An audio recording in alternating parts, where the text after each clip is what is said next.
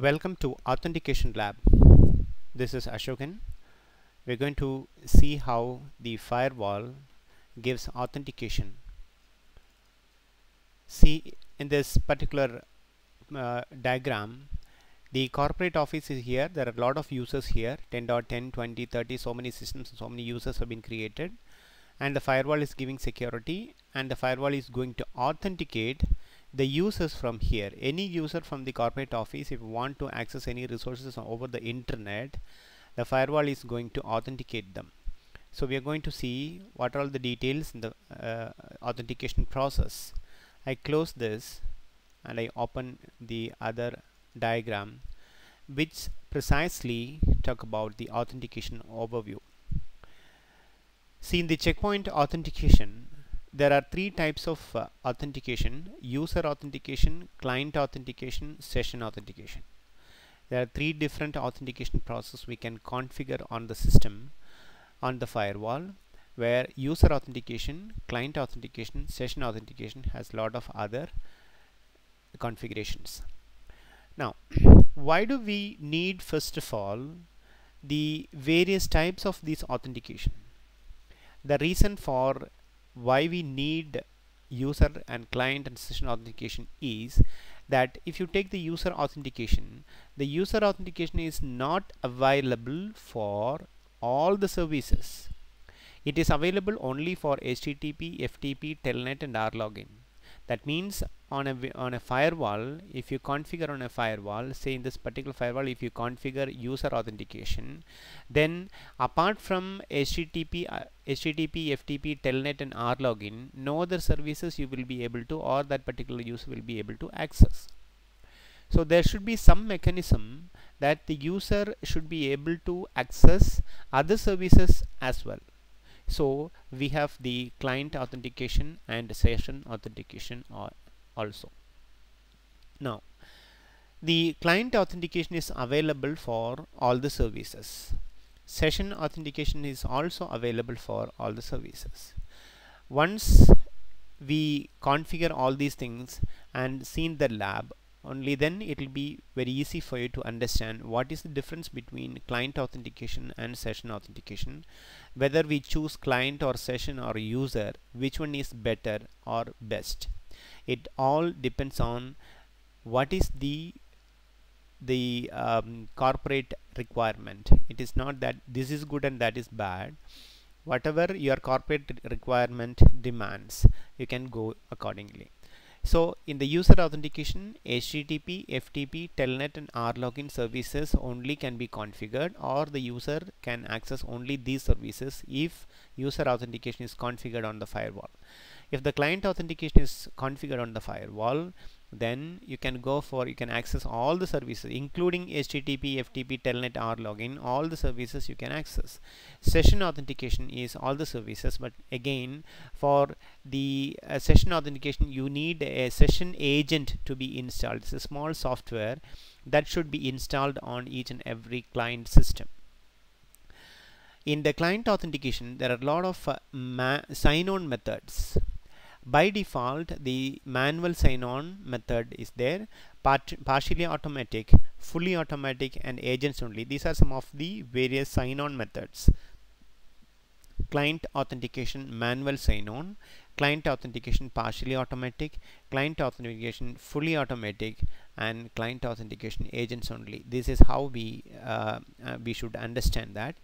Now, for the manual sign-on method, you have to explicitly talk to the firewall and get yourself authenticated. We are going to see all these things, but to give an overview, authentication has user, client and session authentication configurations. User authentication will permit one person or the user to access HTTP, FTP, Telnet and RLogin only. Client authentication provides all the services. Session also provides all the services. I'm going to minimize the screen, and this I'm going to close, and I go to the dashboard. This is a firewall. Administrator is Ashokan. Password is ASDF. And since this is a standalone installation, I don't have a Smart Center servers in a separate system. 127.0.0.1, that is a loop back address I'm giving. I say okay. This is the fingerprint. If at all we copied this, no certificate printing.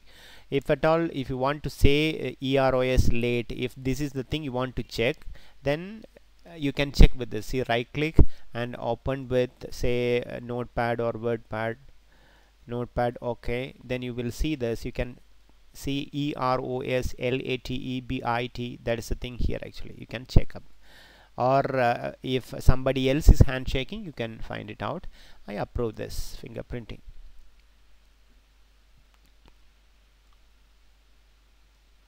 There we go.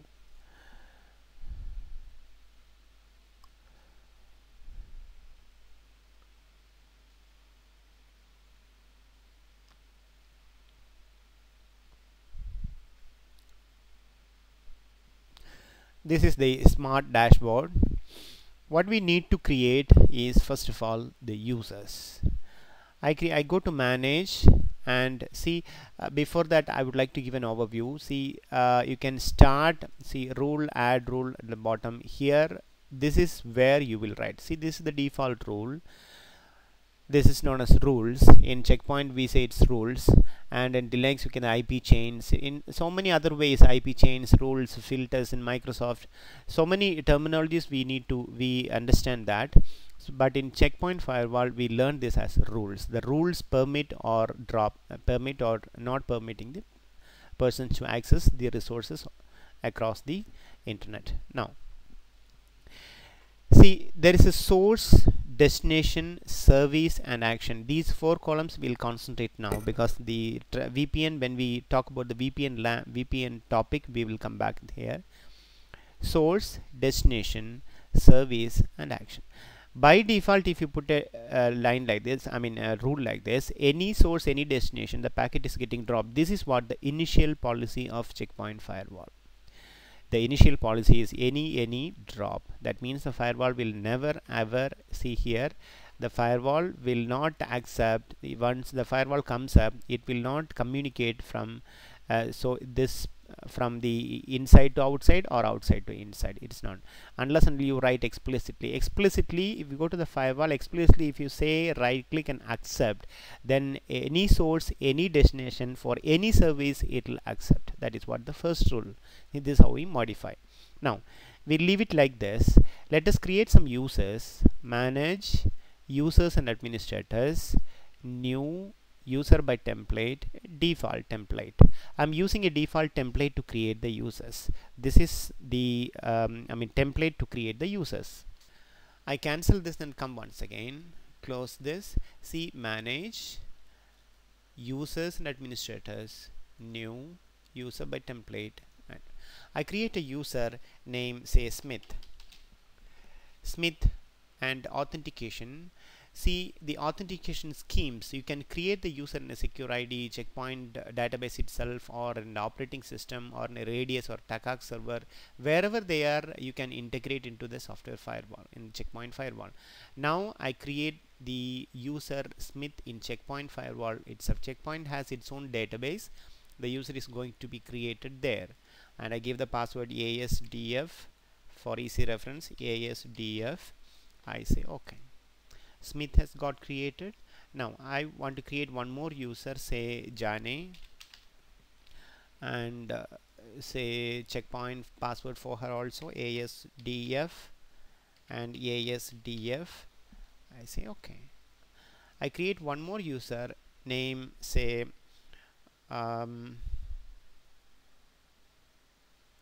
say Radhika, RADHIK, Radhika, and she's also from the checkpoint password ASDF.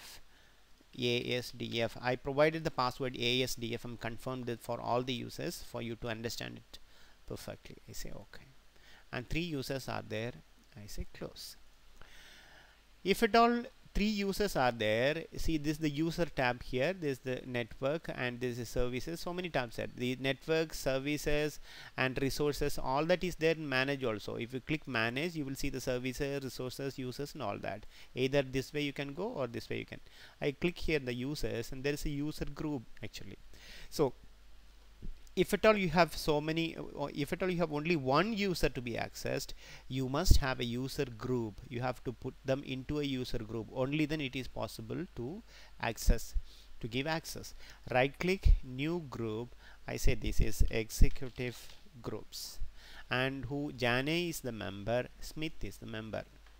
I say okay. Sorry, executive group. I say okay. Now the executive group is a one group is got created. Right click here, edit, and two members are there. Radhika, though he is the user exists in the database, she is not the member of this particular user group. I say okay. Now how will I define the source? So source will be the executive. So right click, I should select this add user access, and I should select the executive group here. I say okay. And executive group at any, executive group at any means, if you right click the executive and edit, you will know that how many people are there inside. There are 2 people. I say okay. So this is the source. The any means anywhere in the local network. There is 10.10, 20, 30. Any user can go to any systems and they can come when the packet comes here. When they give the user credentials, the firewall checks the user credential with its own database, and if it is there, it will permit or deny. That is why the any means. Now destination, anywhere in the internet it can be. We'll forget this VPN. We'll discuss this later. Service is any service. It is say HTTP. If you say any service, it will not work. You can say HTTP. There are a lot of services here. I close this, I cancel this. See, in the services, if I right click and say add, there are a lot of services here already predefined. See how many services are there? Lot of services are there. These services are already pre-configured with the respective port number allotted to that. Say for example HTTP, I edit, port number 80 is there already. So like that, everything is configured in this. You have to simply select it. So right click, add, say FTP. Okay, so FTP service can be, that means anybody among this particular group, in this particular group, if Jane, and how many people are there? 2 people, Jane and Smith. Either Jane or Smith, both of them can access any destination for FTP service and the user authentication. There are 3 things: user authentication, client authentication, and session authentication. We go for the user authentication now, and you can log this as well. So once the rule has been formed like this, source is the group, destination any, access, I can even say FTP, another say HTTP service as well. Okay, so HTTP service as well I am able to access. I should be able to access. User authentication should be asked.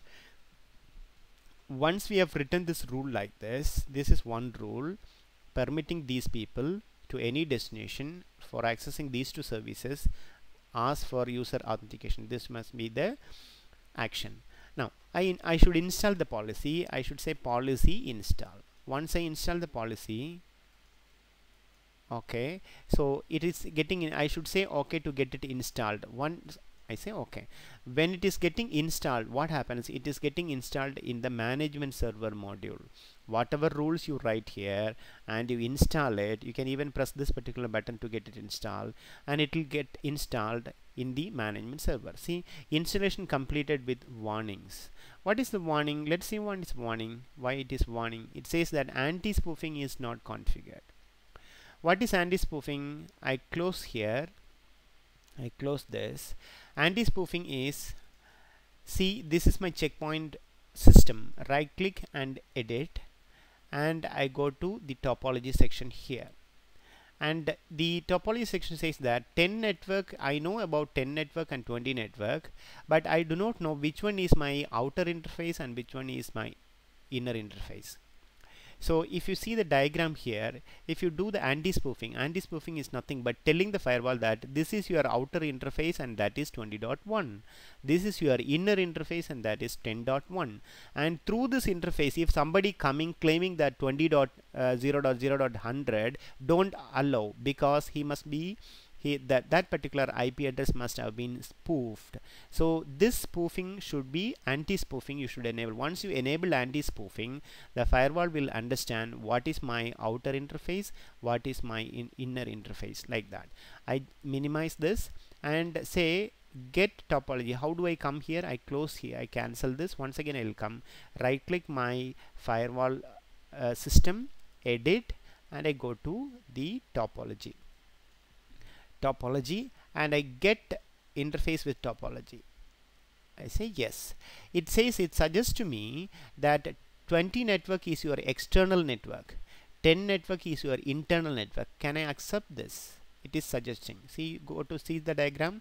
20 is your external and 10 is your internal. This is correct. Since it is correct, I can say accept. Once I give accept here, then the IP address behind the gateway, it will change. It is undefined now. Once I say accept, it changes. Now I say okay. And if I install this also, you can use to install the policies. If I install the policy once again, then it will definitely get installed without the warning. Let's see that. Okay, so it got installed, completed successfully. Now what I should do, I minimize the screen and I go to accessories, communications, remote desktop. I take the remote desktop of 10.0.0.10. That means I'm in the firewall. I'm going to take this particular system remotely, so that in this firewall we can see from here we can access this 30.10, and let's see what's happened. I minimize this and I'm going to connect. This is my system. Right click, properties, 20.1. See, this is my system, that is my firewall, and I close this. I'm going to connect 10.10. Yeah, I got connected. I give the password. I say, I go into that. This is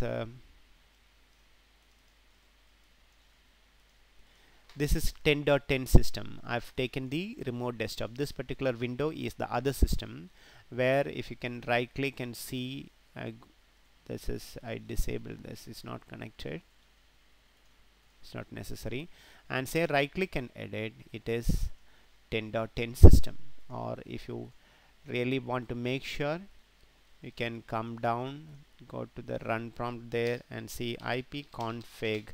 I say enter. It is 10.10 system. And in the 10.10 system, that is, where am I? I am in the, see the diagram, I am in the 10.10 system, and the user authentication is configured here. And from here, Smith wanted to access the services running here in the google.com. Maybe 30.10, there is an HTTP server which is running. He wants to access the HTTP server. So when he wants to access the HTTP server, the user authentication will be asked by the firewall. Once you give the user credentials, he should be able to access this. Let's see this. The HTTP server and the FTP server both are running in this particular system. I minimize this and I say FTP. I say cd / enter. I say clear the screen. I say FTP 30.0.0.10. I say enter. So it connects. It's asking me the way in which we have to give. There is a syntax. The syntax is, I say anonymous, anonymous at Smith at 30.0.0.10. I say enter, and I have to give the password. I say at the rate of ASDF.